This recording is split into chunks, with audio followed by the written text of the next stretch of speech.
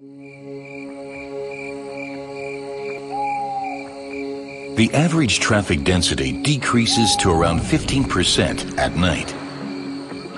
However, the risk of a serious accident is much greater in twilight and darkness than during the day. Accident researchers believe that visual perception problems play a major part in half of all nighttime accidents. The range of low-beam headlamps is too short.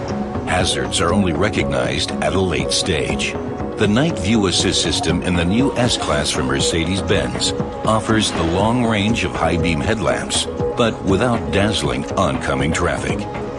Road contours and obstacles in the road can be recognized much sooner than with normal low-beam headlamps.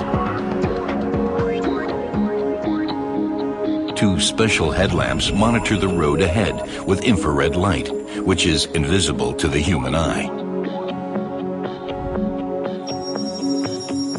An infrared sensitive camera behind the windscreen records the scene ahead of the vehicle.